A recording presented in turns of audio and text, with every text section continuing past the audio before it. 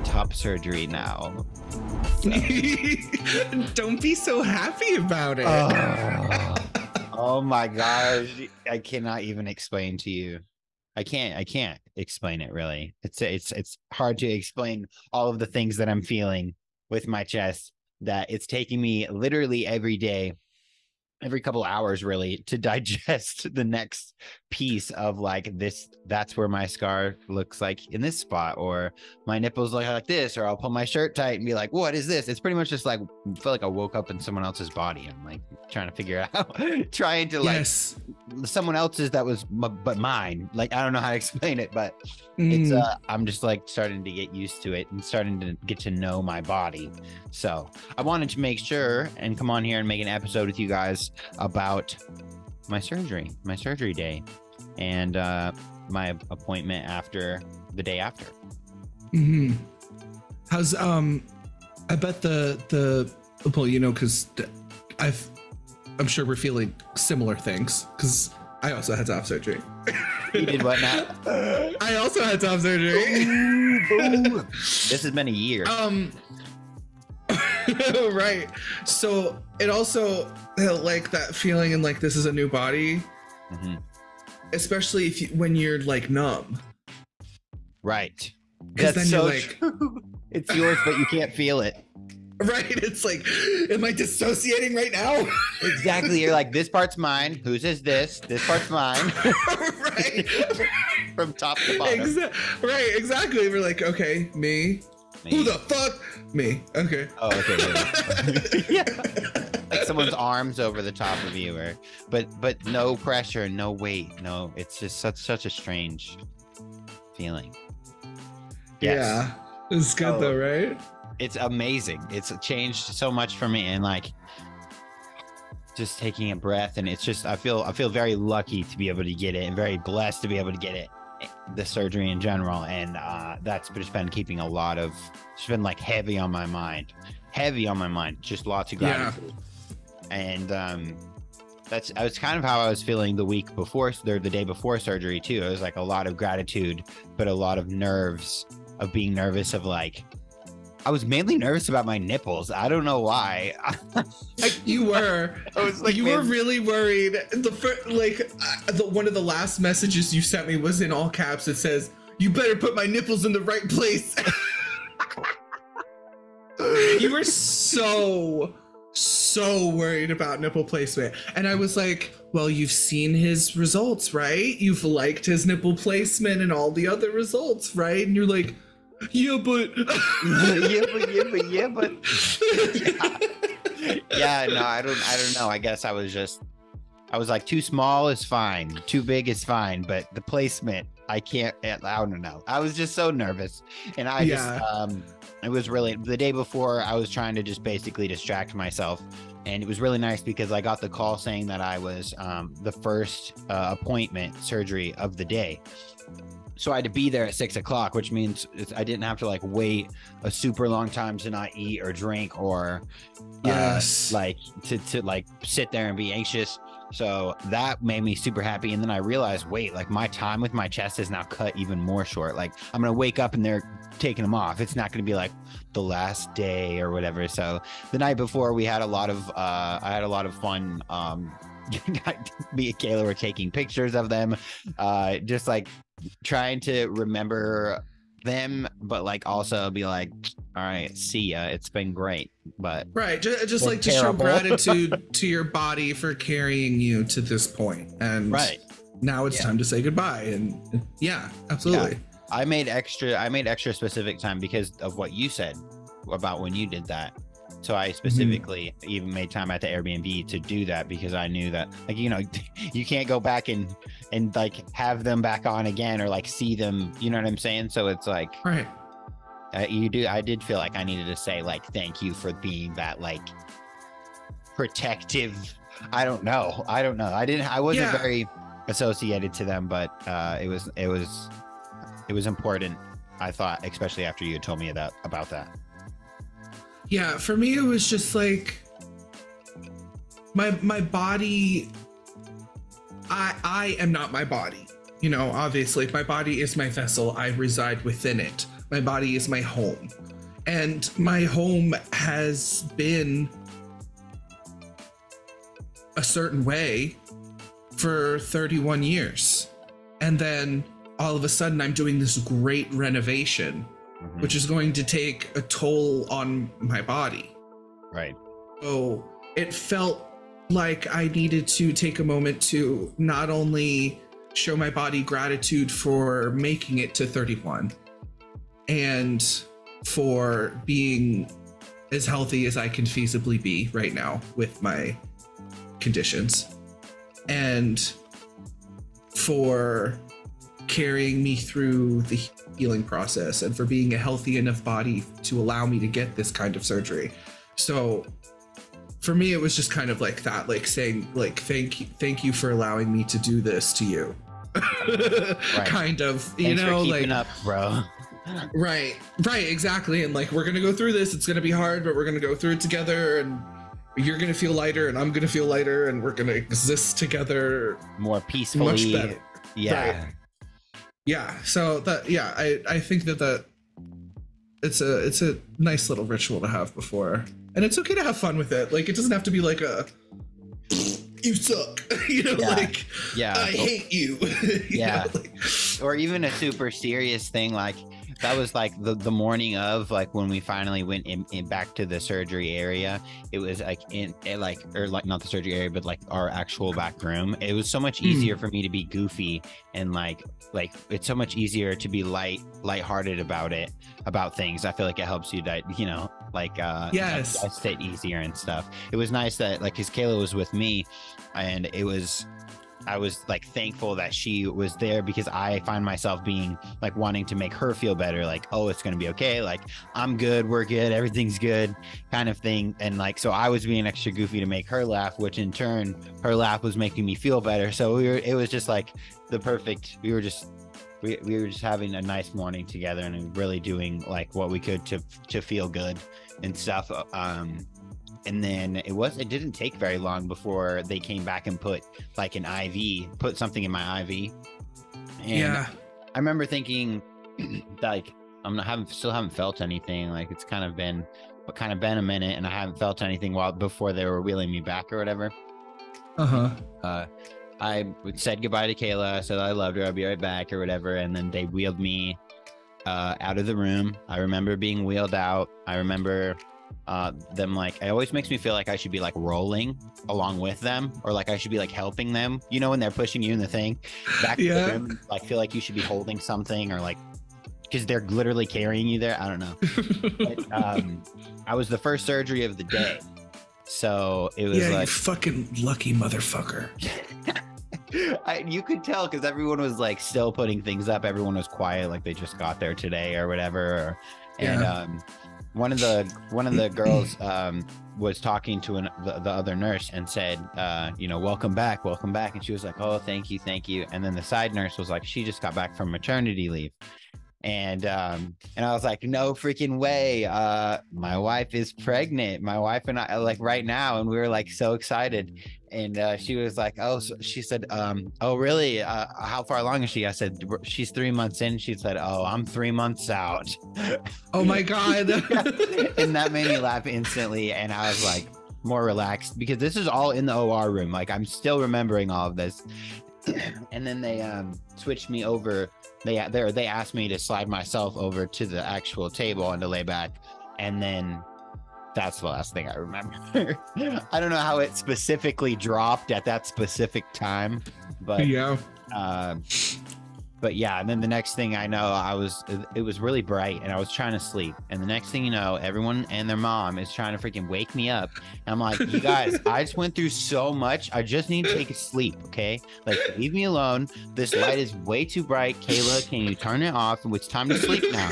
And they're like, no, sweetie, no, it's time to get up. It's time to get going. And I'm like, I didn't sleep 8 hours the night before. Like, why are we waking me up? Like, looking back, I still think we should have let me nap a little longer, but whatever. It's fine. They gotta get you out, dude. That's so fucking funny. Kayla's like, I saw the video later of Kayla like rubbing my head. She's like, hey, come on, it's time to wake up. And I'm like, Yeah. I don't want to. She said, "Are you ready to get up?" And you said, "Not really." Not really. Like, you guys respect some boundaries. So they were pretty much saying like, oh, you need to go home and rest. And I kept telling Kayla the whole time that I just wanted to go home. She's like, but you have to wake up to do that. Like, you have to open your eyes. At least open your eyes. We will like maneuver your legs. Like I remember Kayla was like putting my boxers on and my pants back. I don't know if my boxers were on or not. No, I don't think I. No, they weren't. They weren't. You were there? No. Yes, bro. Said your jaws were off. They were for sure gone. That's when I started realizing they were kicking me out. It was when she was putting my pants on for me. I'm like, damn, okay, fine. And then they put me in a wheelchair and rolled me down while Kayla got the car. And then we got back to the Airbnb. I don't really remember much of it, the driving or back to the Airbnb. And then you slept. And then I slept. And then everyone left me alone. And I could put a blanket over my head and just sleep for a while. You have the grumpiest face when Oh my gosh. When you sleep, your grump face. That was I don't always sleep like that. That was at the hotel because the lights were on. So I'm like asleep, but then I'm like you need the second, like your eyes closed are not dark enough. You have to push them down further to get like a second layer for you actually to sleep. So you're like in like this third space. I don't know. Oh my God, my cheeks. Oh. The point is, let your people get some sleep. Oh my God. I don't just remember, bro, they gotta get you out for the next surgery. There's not enough rooms for me to take a 2-hour nap. I don't know. Kayla said they did try to wake me up for a good hour and a half. I think they did let me stay a little longer than usual. Maybe it's because it was early. I don't know. They gave me 45 minutes to wake up, and I woke up before the 45 minutes. So I was just laying there waiting for somebody to come in and tell me like everything's good. Yeah. Woke up, you're like by yourself. Yeah, I'm just by myself. I'm just sitting there like. Oh my gosh! You just unlocked silent. A third memory. Oh my God! Memory. Yeah, there's that space that they take you after surgery, but before your room to wake up. Okay, I was also in there for an hour. Okay, I see why. Yeah. That's why, because Kayla was like, they're waiting for him to wake up before they wheel him back to me. And I was like, okay, cool. And then she was like, okay, he's back here. He won't wake up. What do I do? Like, the whole reason they wheeled you back there is because you woke up. They said, no, we're gonna need some backup reinforcements. He ain't waking up. Oh, it's so funny. They're like, okay, maybe his wife could wake him up. Exactly. I don't know.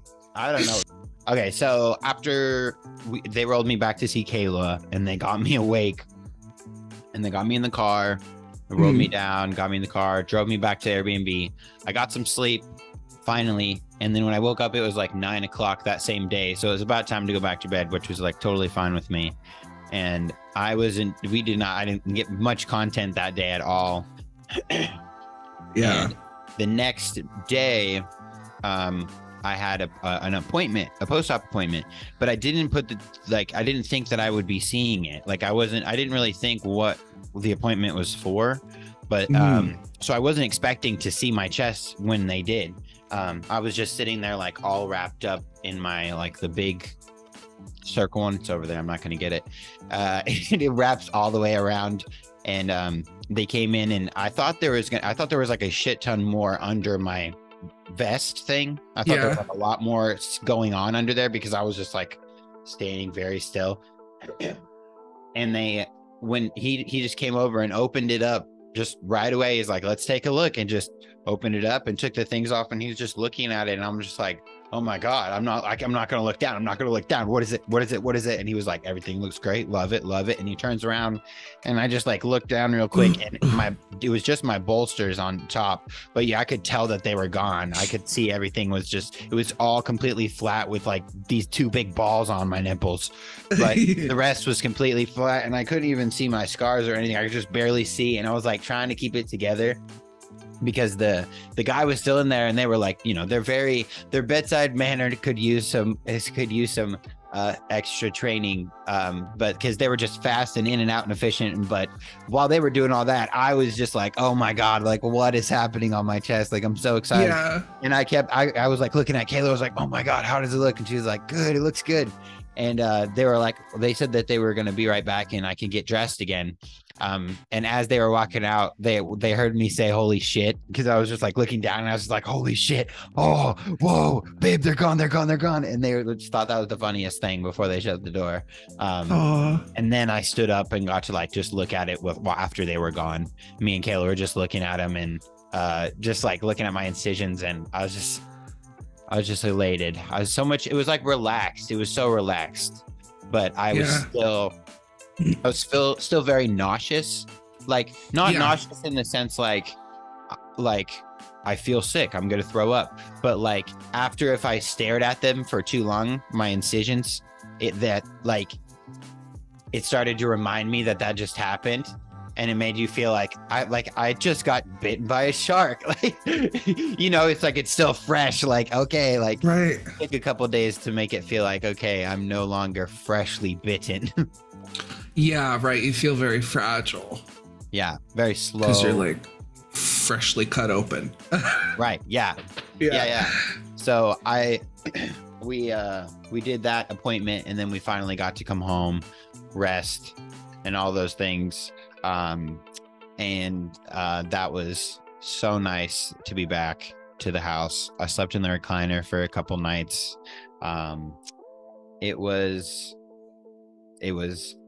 still is so much to digest all at once. Like, yeah. I'm still sorting it all out. I'm still like looking at my chest and like, what even is this? Throughout that whole first week, even with my nipple bolsters on.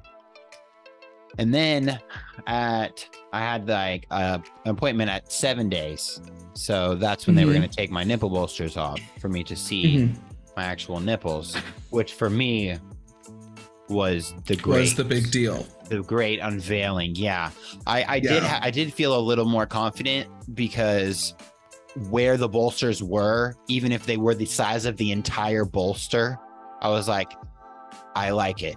Like, I like that. Like, I think I can work with it. Once they take these off, I think they're going to be in the right spot. So I was feeling a little like more at ease that they weren't too far gone, I guess.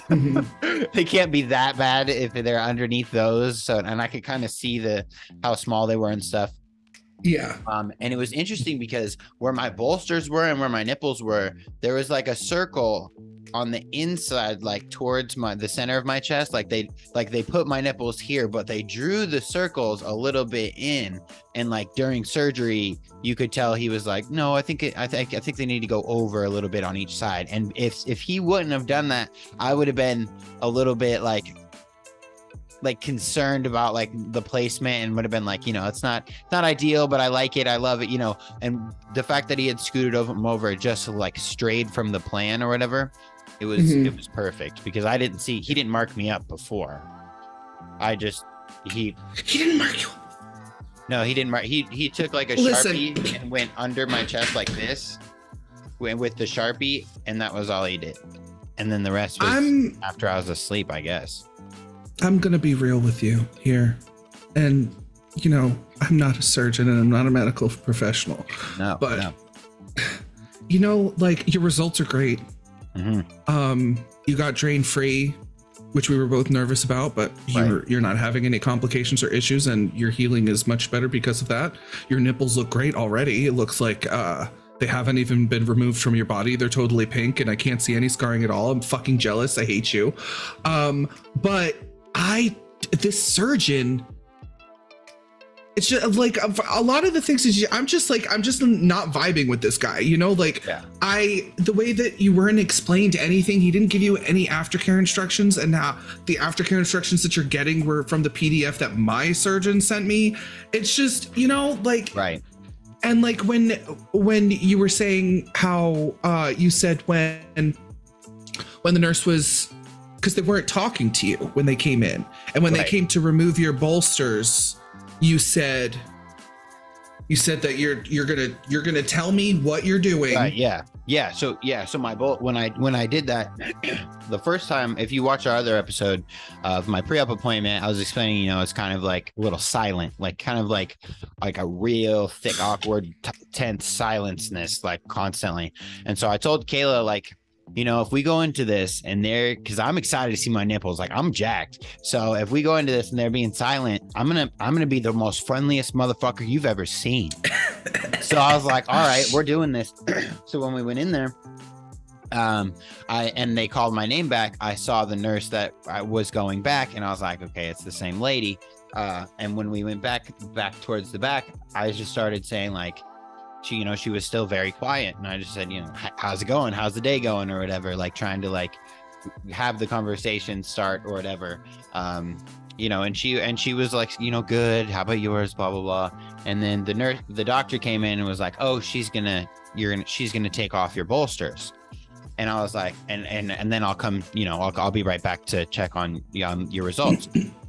And so I'm like, okay, this lady is going to be the one taking off my bolsters. Like, that is like, I don't know. I wasn't looking forward to it just because it was so awkward, and she hadn't been being friendly. Yeah, and she hadn't been being friendly. And since I was so thankful that my wife was there, because anytime I'm in an uncomfortable situation with a cis woman, I like where I feel like maybe there's some really weird tension, or they're uncomfortable by me, or I don't know what's going on. She's like, she's always good at being like the in-between, like coming closer to me. Like in this case, she was coming to take off my nipple bolsters, and it was going to be like a foot away from me. So she was coming over, and I kind of like leaned away from her and was like, okay, look, I need you to go very slow, and I need you to tell me what you're going to do before you do it, because I am anxious. That's just why. And she was like, okay, all right. And then she wasn't really going to explain beforehand. So she explained what she was going to do. And I was like, okay, that sounds good. And she slowly did it on this side. And it was all right. And then it was uncomfortable. It's like cutting, you know, you have to pull out the strings. Like they cut them off, and then they pull out the strings. They missed some. I had to pull some off just the other day. It was gross. But when she came to the other side, Kayla really wanted to see for some reason, and she was like in the corner of the waiting room. And once she switched to the other side, and I was still the whole time trying to think of things to say so we can like keep like talking, like so it's not so awkward. And Kayla came out of her chair all the way up over and was like, do you mind if I watch? And the lady's like, no, you don't mind. I don't mind at all. And then they were talking to each other about what she was doing, and it kind of like curved the attention away from like the awkwardness. So I do still plan to send like a solid email and being like a couple little things, not just about the bedside manner stuff, but like a lot of my discharge, like the discharge paperwork that I did get from the Caremont place. They were really sweet over there. All those people were really, really nice. Oh, good. But towards the end, that paperwork that I got was I think the paper that was, what am I trying to think of? Pamphlet. Anyway, the information that they had given me, the stack of papers, was for someone who was getting a breast removed for cancer, from cancer. Oh. So there was even a paper in there for like the Cancer Institute number, blah, blah, blah. When you're first diagnosed with cancer, this is normal to feel, blah, blah, blah. Like, they didn't have like a gender-affirming top surgery pamphlet. Oh God, no, nowhere. See what the fuck? Because there's some a lot of female up in there. Yeah, they got your gender wrong, even though your legal gender is male. Yeah, And then when I was and checking has out, been. when I was checking out for my thing, they never, it wasn't switched. Even They didn't switch recent, even though you fucking fixed even it. I told them it was on my ID. Yeah. So I've definitely had some awkward experiences there. I do plan on like notifying some people. Yeah. And doing some digging, like in the department, because I want it to be a better experience for the people, because there's already a shit ton of people that are still going to, and like I've been getting DMs on TikTok, on Instagram, and people being like, hey, I have surgery with him next month, and both times that I was there, I saw someone with like a pride trans flag on like their shirt or whatever. So the trans people are going here, and trans people are there getting regular customers from the trans community. And I'm not good at just not saying anything, so I'm gonna say something. You should say something. If you're gonna benefit off of the trans community, like, you need to be someone worth benefiting from us, like you need to make people feel comfortable, right? What the fuck is this bullshit? Like, you weren't given any aftercare instructions. What the fuck? Like, if you didn't have the wherewithal to ask me or look it up, right, you might have been lifting things and pulling things and fucked up your scars by now. Like, the instructions were nothing like what you got in yours, and that's why mine it seemed like mine were like for the couple days after, and that was it. So it wasn't like for long term, like it wasn't like for the month or whatever. Like, and my appointment with them is 2 weeks away. I've like, so it's like it's 5 weeks. And then I'll check it out and see him again, but I don't know. I will it's been an interesting situation. Like I said, I'm super happy with my results, but your results are fucking fantastic. But I just think I think that he specifically might need to make some changes in the way that the workflow operation, or having anything in the foyer representing anything affirming, or anything anywhere in any paper that I received in any point of this experience needs to say something about maybe like it being a safe space. So right, at least give you a pamphlet about gender affirming top surgery and not double mastectomy due to breast cancer. Like breast cancer. Yeah. Fuck. I was like, all right. So and another thing, that my surgeon did that your surgeon didn't, he marked me before surgery while he like went over, like had me repeat what the surgery I was getting. So like he's sitting in front of me marking me up, and he's like, what surgery are we performing today? And I said a double chest mastectomy with liposuction and free nipple grafts. And he's like, yes, good, okay. And are you ready to do? And I was like, yes, good. And he's like, I'm just marking where the incisions are going to go. And I looked at him and I was like, all right, cool. I don't know what these triangles are and what these arrows mean, but sure. you had a ton of markings up there. Yeah, I had a lot, but also, I had bigums, so right. Maybe they had to cut it in a certain way to get because the skin that's here now used to be up here. Right. So maybe because I had like triangles, he cut like triangles. Okay, I see. Yeah. And so I think he had to cut triangles in order to like lay down the scar nice and round with what me having all the titty that I had. Yeah. It was so much titty, and now it's no titty. Oh, there's nothing.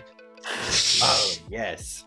Exactly. So exciting. I'm loving it. I just wanted to make sure and catch you guys up to date, because like I hadn't been able to sit down and talk with you or let you know what's been going on. I love that we were able to have two different top surgery experiences. Yes. Like drain free. Yeah, versus you having drains. Drains, yeah, and like what to expect. I feel. Yeah, I'm feeling pretty good now. I think right now I still have some swelling on especially on my one side. But on the other side, it just kind of feels like I've got a little rope along under my skin, along my incision. Feels like there's that rope. Goes away. That goes away pretty quickly. Right. Yeah, and my how's do you feel your nipples yet? I can barely feel them. Right on. But I can't feel mine at all. Like I feel like I'm more feeling around the outside of my nipple than my actual nipple. Yeah. I don't feel like I have like touch sensation, but I do feel pins and needles all over the place. Like constantly against my shirt. I'm still getting pins and needles. Yeah. It's like shooting nerve pain. Yep, they still come. They're still coming back. Nerves are coming back online. They said that whole process can take 2 years. Okay, I see. Yeah. I could see that. It's a lot of reconnecting, a lot of skin to reconnect. But I'll make sure to let you guys know how my next follow-up appointment is, and then we'll probably do a reveal. Oh, we're not getting the reveal today? You want to reveal today? I mean, your nipples look so good, dude. I think maybe we should. Let's think about this. If you made it to the end of the episode, I mean, yeah, I feel like you can get some nip at the end if you made it this far. Okay, just real quick here, like, oh my God! Look at those nipples. Those nipples have never been removed from your body. I don't care who you are. Oh my God. You look so good. Thanks, bro. Even with the swelling. It's so good. I cannot believe it. I still have a lot of the skin glue. Coming off, and my nipples are here to stay. You're fucking look so good. Thanks so much. I'm in love. I'm constantly just standing there in the mirror, and Kayla just walks by, and it's like, you just flexing. I'm like, yep. Yeah. That's Here me. I am.